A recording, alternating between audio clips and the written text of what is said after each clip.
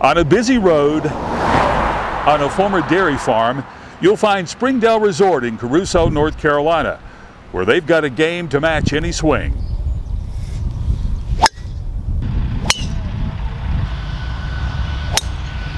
What I notice about Springdale, the movement is in front of you. It's not a lot of unfair side hill lies. That's all in front of you.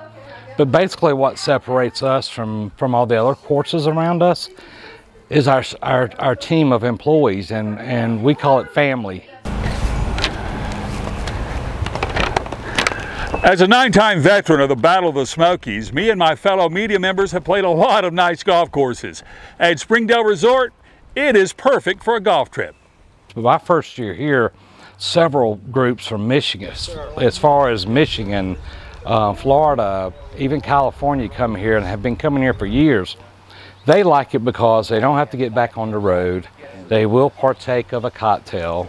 And the group just sort of, they sort of gel and they have a great time. And it was very exciting and a blessing to me to see these people come here and enjoy themselves for 3 to 6 days at times. Behind me is Cold Mountain, one of the most scenic spots in western North Carolina, and one reason why Springdale is looking to the future. We really want to be a family resort where the families can come get away.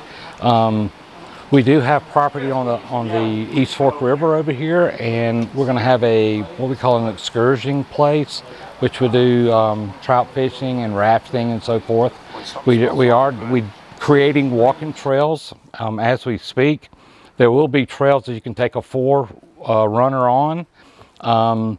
Also, he's looking at putting up on this hill, there will be what's better known as a shooting range, and I'm not a hunter, so this is you go to station 1 and shoot a bird, and station 2 might have a rabbit.